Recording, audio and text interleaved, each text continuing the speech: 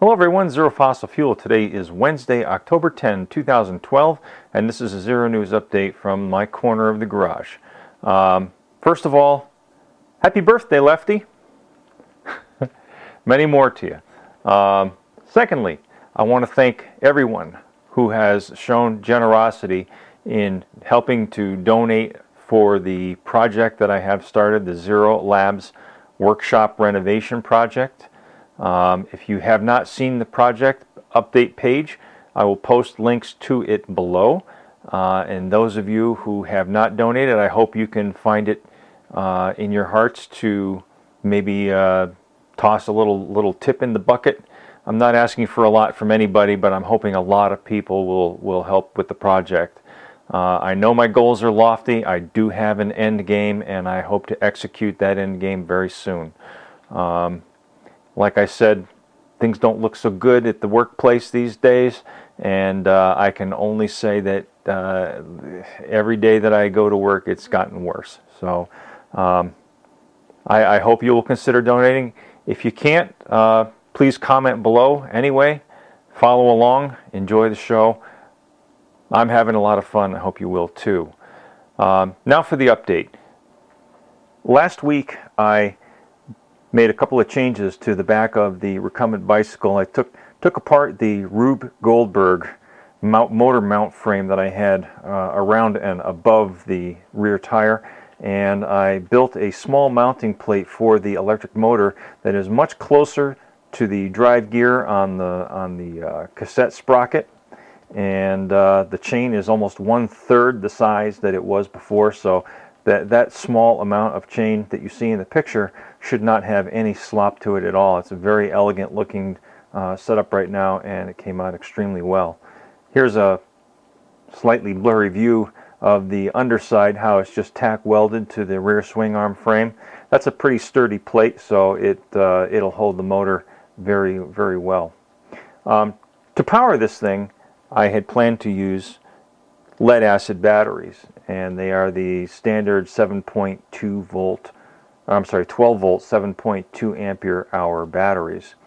I had a bunch of them laying around, and a lot of them weren't very good, so instead of going out and buying some, what I ended up doing was trying to use some of the spare parts that I have around the lab, and I put together this schematic diagram of a sealed lead acid plate desulfator. This schematic diagram was published by Forntier Springs. It is online now at FrontierSprings.com.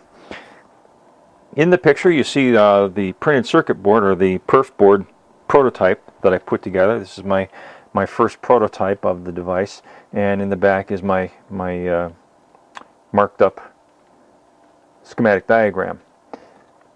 Here's a close-up of the board.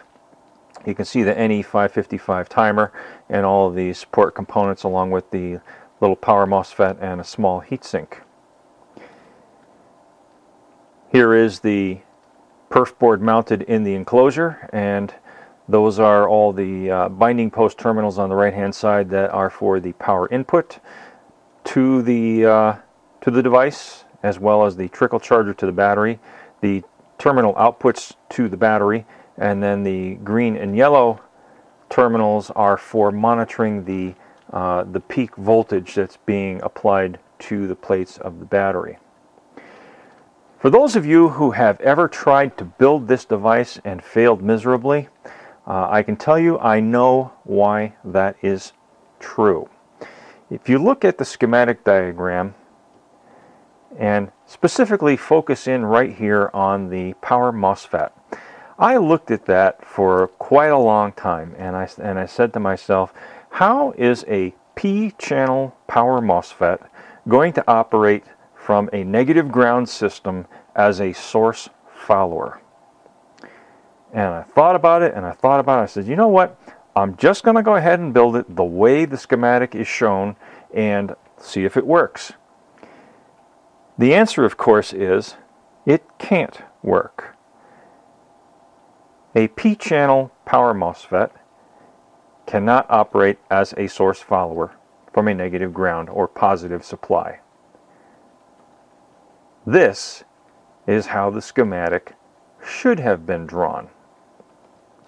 Notice that the source is connected to the positive and the drain is connected to the load, which is sunk to the negative rail. And then the gate is inverted to show how it is properly fed from the input network. Other changes that I made to the circuit are in these component values. You'll notice that C1 has been increased from 30 microfarads to 47. There is really no practical maximum to that. 47 to 100 microfarads is fine for that. R3 is simply a resistor that decouples any of the spike voltage being generated as part of the circuit to the right of R3 from getting into the part of the circuit to the left of R3, which is the signal generator or the 555 timer. So all that does is it supplies some isolation on the power supply rail to the 555 so that the 555 has a clean DC voltage to operate from. R1 and R2 were 1 meg, were specified as 1 meg and 68K. I changed those to 470K and 33K, leaving C2 at 0.001, which increases my primary fundamental oscillating frequency from about 1.4, 1.3 kilohertz to about 2.8 kilohertz. I like the higher frequency because the inductors L1, L2, and the power MOSFET do not generate as much heat once when the circuit's been running for quite some time. The other thing I show on the schematic diagram that was not drawn on the original is the terminal point that is the test point for the peak voltage sensing circuit. That was omitted from the original schematic diagram, and in fact, putting the diode and filter capacitor D2 and C6 on the circuit board with the electronics really is not the best place to put it, because you are still seeing voltage spikes in the higher frequency ranges that do not appear across the terminals simply because of the interconnecting wire that it takes to attach it to the battery.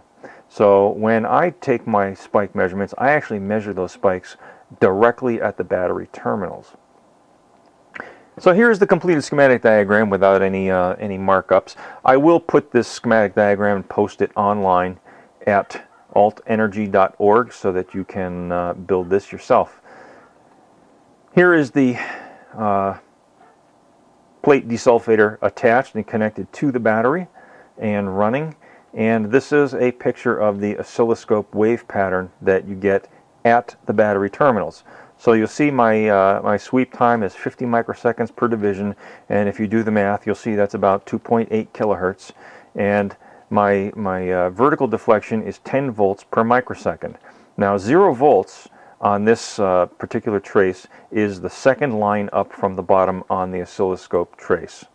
So you'll see that the line is sitting at about 13.5 volts DC, and you'll see a prominent spike that is about 27 volts positive, but that is the trailing edge of the power MOSFET cycle. And if you look at the leading edge of the power MOSFET cycle, very, very faintly, you can see the next line up, almost I want to say 38 volts is the leading edge peak of voltage that is appearing across the battery terminals when the device is in operation.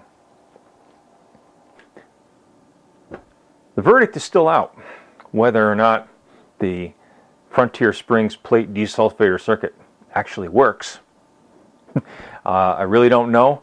There have been reports on both sides of the fence. Some people say yes, some people say no. I intend to find out. If it works, great. I'll recover a lot of batteries, and I'll have a power source for my recumbent hybrid electric bicycle. If not, I'll go out and buy new batteries and call it a learning experience. Immediately after this, I've got some building materials that I need to order for the workshop conversion project using some of the funds that I have already received as donations. So again, I appreciate the donations that I've received. They will not go to waste, and I will be getting started on that right away. I now have 240 volt power down to the future workshop, and a circuit breaker panel on the wall. So I've got power down there I can work at night by, and I'll be pulling apart some of the original lumber that was in there, and I'll use that as fuel for the rocket stove when I have that inside heating the workshop. That's all for now. Zero fossil fuel. Hope everybody's enjoying my series. Everyone take care. Peace.